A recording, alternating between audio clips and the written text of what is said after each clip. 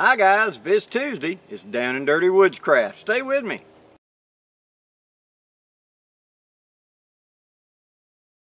Okay, today guys, we're going to talk about a few quick tips and tricks of using the Trangia stoves.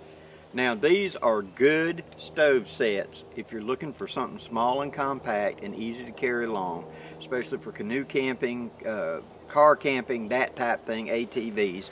These military sets are really a good deal. Now, I've got a few modifications to mine, and we'll go over them in just a second. But I want to step up one thing, and that's where we're going to look at my military set and little tips and tricks I've learned with the military set. And I'm going to zoom the camera in a little bit better so you can see better. But I found in the long run, that's why it's one of my favorite stoves, especially when like me and my wife are going. It's a day trip and we're just going to go enjoy and I want to heat up lunch.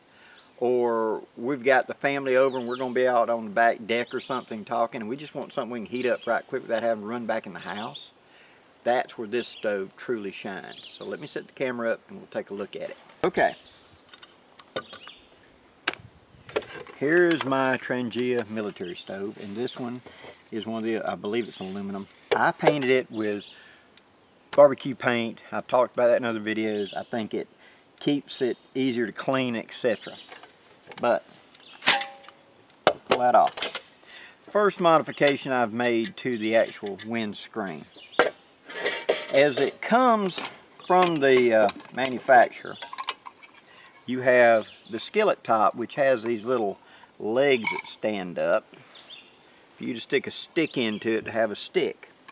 And you just about got to have a stick because the way it sits in here, like this, when it's burning, the fire is coming out this hole right here, and this handle is right above it.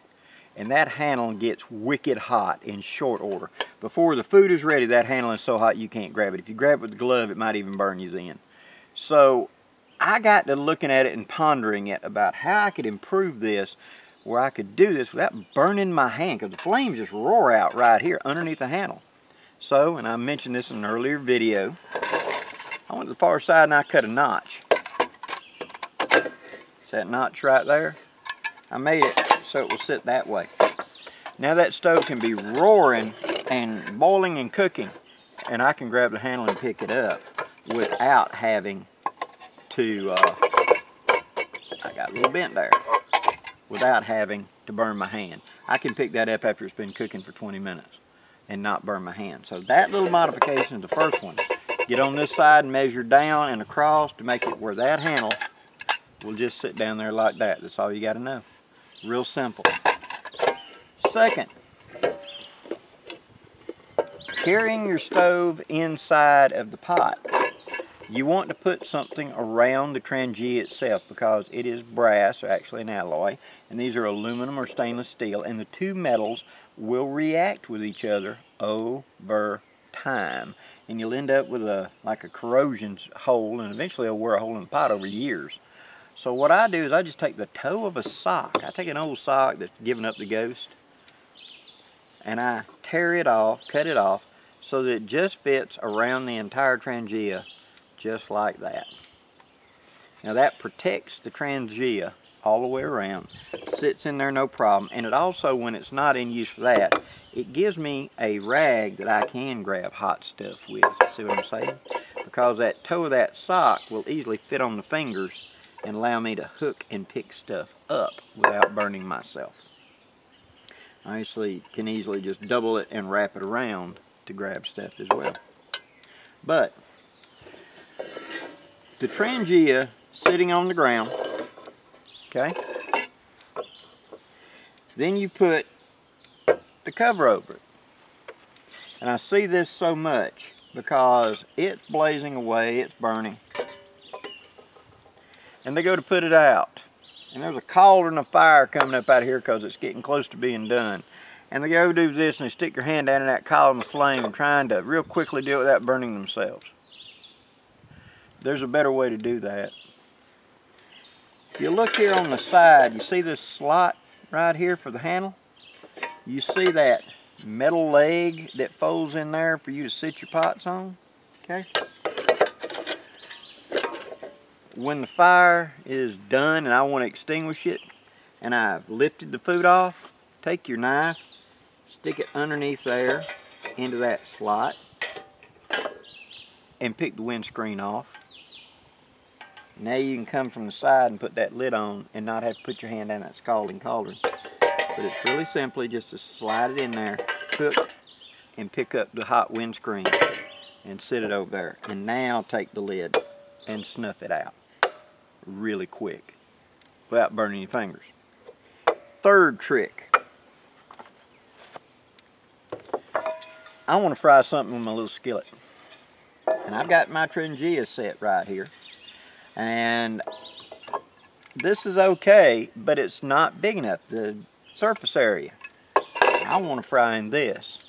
If I put it over the top of this, it doesn't sit well. These edges are not uniform, and it may or it may not fit. It may tip in as well. So I learned this trick. Pull those legs, for those leaning legs right there, straight down. Turn it upside down. Now sit and hook them on the edge of that flange, just like that.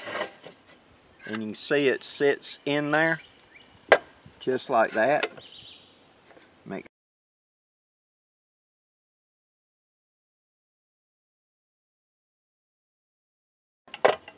Now that holds it. Now I've got a big surface. I can put a bigger pot on it.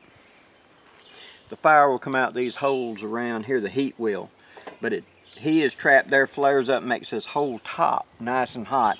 And that pot's sitting dead center of it. So not only does it heat the center, it spreads the heat out. And so a larger pot can now sit on that upside down windscreen. It sucks air just as good.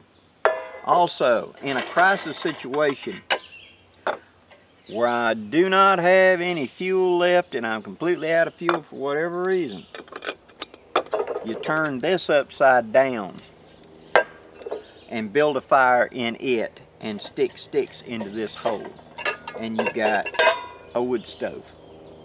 So it's a wood stove, it's a big pot Trangia, it's a cool handle grabber, all in one package. That's why this is one of my favorite stoves there is. Hope this gives you some ideas, guys. Please leave any questions or comments below, and do me a favor and hit that like, share, and subscribe button before you go. Till next time, I'm Blackie, wishing you safe journeys. Have a great day, guys.